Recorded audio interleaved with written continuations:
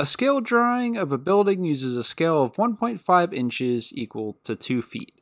What is the length in inches of a line on the scale drawing that represents an actual length of 25 feet? Is it A, B, C, or D?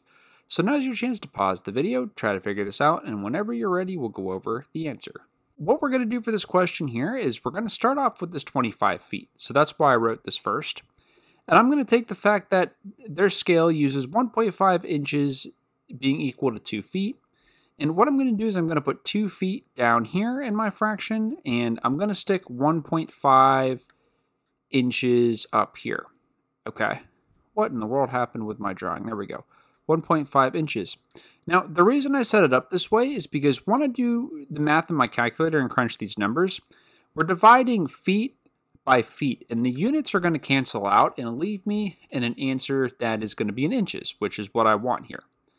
So in my calculator, I do 25 times 1.5 divided by 2, and my answer is going to be in inches, and my answer is 18.75. So hopefully this makes sense.